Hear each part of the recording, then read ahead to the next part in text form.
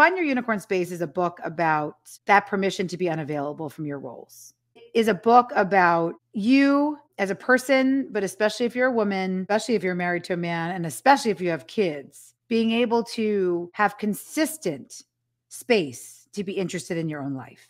Because back to that boundary, systems, and communication secret formula, Yvette, systems is fair play.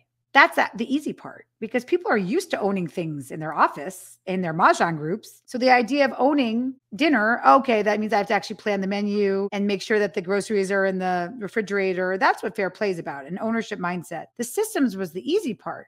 But why people weren't adopting it, I realized, was because of the boundaries.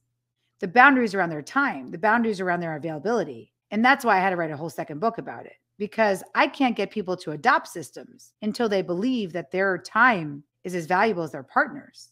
And that's the problem. Unicorn Space is a book that says, like the mythical equine,